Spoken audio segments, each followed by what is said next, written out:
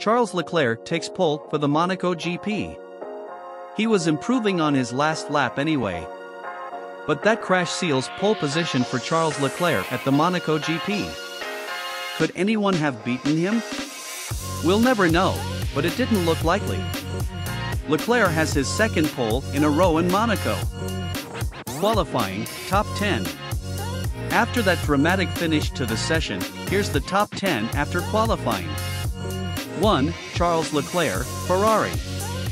2. Carlos Sainz, Ferrari. 3. Sergio Perez, Red Bull.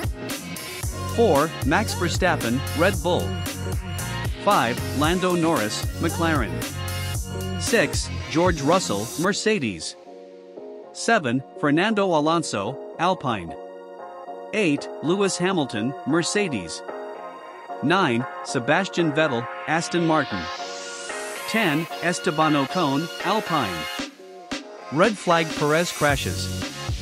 Sergio Perez loses the rear on his flying lap and slides into the wall, prompting a yellow flag. Carlos Sainz doesn't see the flag and goes into the side of the Red Bull as he also slides around the corner. Sainz, that is typical Monaco. Despite sliding into the back of Perez's crashed Red Bull at the end of Q3, Carlos Sainz is feeling confident that his car can compete in tomorrow's GP.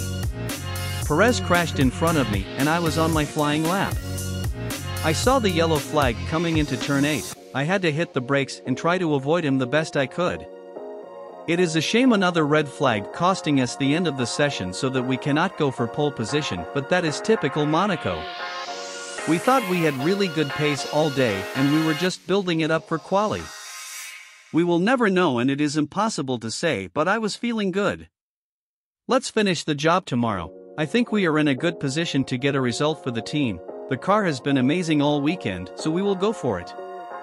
Leclerc takes majestic pole on home turf in Monaco as bizarre Sainz-Perez crash brings early end to qualifying. Charles Leclerc put in a dominant display at home to take pole position for the 2022 Monaco Grand Prix.